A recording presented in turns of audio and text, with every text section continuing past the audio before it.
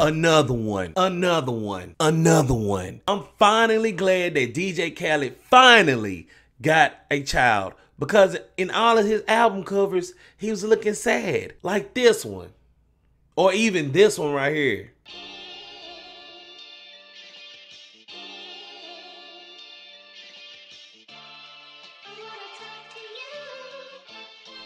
Yo, what up? It's your boy Black with BLAC TV, where we give you reviews and hip-hop news. And today I'm doing a review on DJ Khaled's brand new album, Father of Asahd. Don't forget to hit subscribe to BLAC TV for more reviews and more reactions. Hit a like, and in the comment section below, tell me what is your best or favorite DJ Khaled collab of all time. Like, I'm pretty sure it's gonna have Lil Wayne or Chris Brown in it, because they are all in his albums. But in the comment section below, let me know what you think of DJ Khaled's Father of Asahd, and tell me what is your best DJ Khaled collab. So with that being said, let's go ahead and get started. First of all, I like to say that I'm not a big DJ Khaled fan, because in his previous albums, like, they was really a disappointment. Like in Grateful, I think Grateful is his most disappointing album he has ever put out, because it just seems like all the collabs was messy or whatever. But I did a review on it. Go on my channel and check out that review. But this one right here is exactly what I expected. It's like a whole bunch of artists put together, and everybody just didn't put 100% effort into their work. But with that being said, let's go ahead and talk about the cover. The cover is actually pretty dope. It got his son on the side. They both clean, they both fresh. DJ Khaled got the J's. Like I said before, I'm just glad he's not looking sad in this album cover, because I mean, your son brought you joy. You should have had a son a long time, DJ Khaled. But on my likes of Father of Asahd, like, the production is strong point. I mean, I will give DJ Khaled the fact that he has a nice ear in the industry. And like with track 2, Wish Wish, with Cardi B and 21 Savage, and produced by Tay Keith, that track was on point as far as production wise. And once again, Cardi B killed it. She killed it with her verse, saying stuff like, put a ribbon on a box, cause this pussy gifted. Ain't got no free time. All my shit is expensive. Bars. But on the other hand, I can't really say too much about 21 Savage. I mean, 21 Savage, you're not looking at 21 Savage as far as to kill it lyrically. You more of looking at 21 Savage as a guy that's bringing energy to the song. But it really did something to me when he said he's feeling like the king of the South. What? But like I said, this album has better collaborations than Grateful. And like with 21 and Cardi B, like that, I know they did stuff previously, but I will say that this might be their best collab that both of them did together. And as far as good collabs, I really wasn't expecting Jeezy and Rick Ross to be on this album on the same track. Like on track 10, Big Boy Talk, like, you know, in their past, they both beefed and everything. I think they did a song together in the past, but, you know, this song was pretty decent as well. And with track 8, Won't Take My Soul, featuring Nas and CeeLo Green, this was a nice pairing. Like, both of them fit pretty well together on the song. I think personally, Nas had the best verses on this album. Like on this song right here, he's basically just teaching the game, talking about he had teaching the game to his sons about the business in the industry, saying stuff like, we some fathers to our boys, birth a boy, you rich for life to see the joy, I live to see my kids doing business.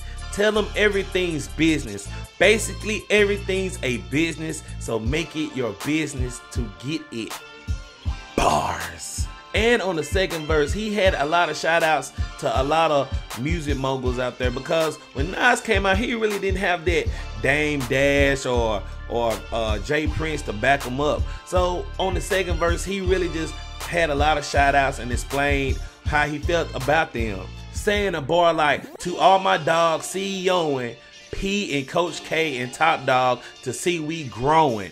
I think that was a big deal for Nas to even just shout out moguls like that. But you know, I wonder what would have Nas been like if he had a Dame Dash or a Jay Prince behind him.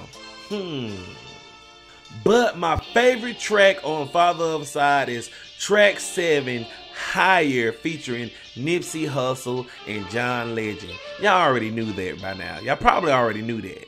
I'm gonna give a big shout out to DJ Khaled for just having a nice gesture of making this his single, because you know, off the passing of Nipsey Hussle and everything like that. And I have big thoughts about the passing of Nipsey Hussle. I know I've been gone for a minute, but that's a whole nother video. This is a whole nother video on Nipsey Hussle. But this might be the best collab on the album. I mean, like, I love John Legend. I love the production on it. I like John Legend chorus, and Nipsey Hussle and his bars he spit on it. Basically on this song, Nipsey Hussle just telling the story of how he came up with his family in the street life, saying, "Dance with the devil and test all faith. I was thinking chess moves, but it was God grace." I mean, can't go any harder than that, especially after his passing of how he passed away. But going into my dislikes, like, this album isn't really good, but it isn't terrible neither. Like I said before, all the artists that eventually get on a DJ Khaled album, it seemed like they don't put their 100% effort in the album, which makes the album more, you know, watered down. Like, for example, track 6 with Celebrate featuring Travis Scott and Post Malone. You would think, reading this on paper, that this song is going to be an instant hit. I don't think Travis Scott really sounds like Travis Scott on this album.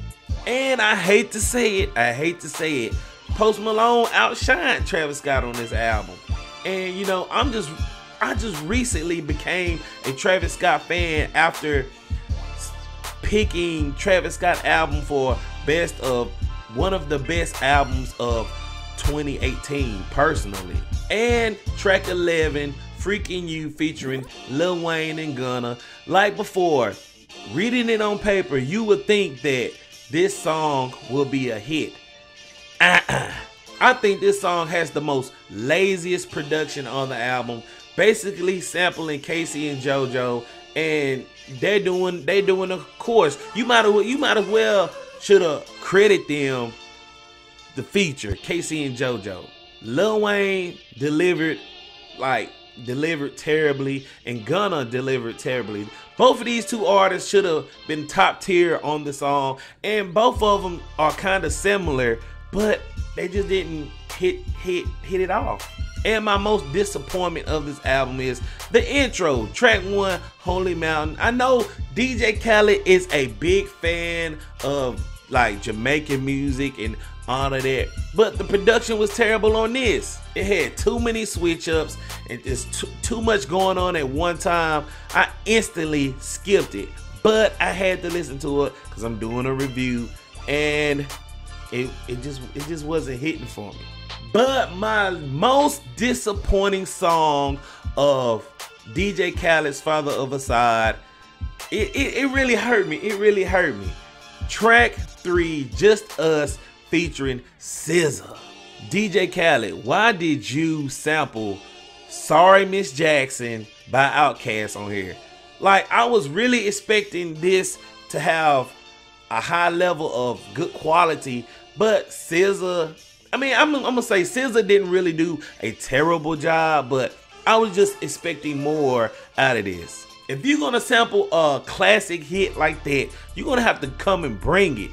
That's just like back what I was saying, all the artists wasn't bringing their A game, and SZA just really wasn't bringing her A game. Like, the chorus really wasn't catchy. It really wasn't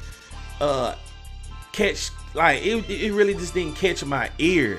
But with that being said, I'ma rate DJ Khaled and Father of Asahd a 5 out of 10 because, you know, it's not a terrible album, but it's not good neither. And you can basically hear like everybody watered down on this album, and you know, it's not really no hits on the album. I mean, he has Top Off on this album with Jay-Z and Future and Beyonce, but even that song was pretty eh. So, what do you think of DJ Khaled's Father of Asahd? Do you like it? Do you hate it? Do you think my rating is too high, too low? Put it in the comment section below and let me know what you think. And I know I've been gone for a long time. I know. I upgraded. I got a new computer and whatever. And I'm back. I'm in street clothes. I'm gonna have my BLAC TV outfit on soon as possible.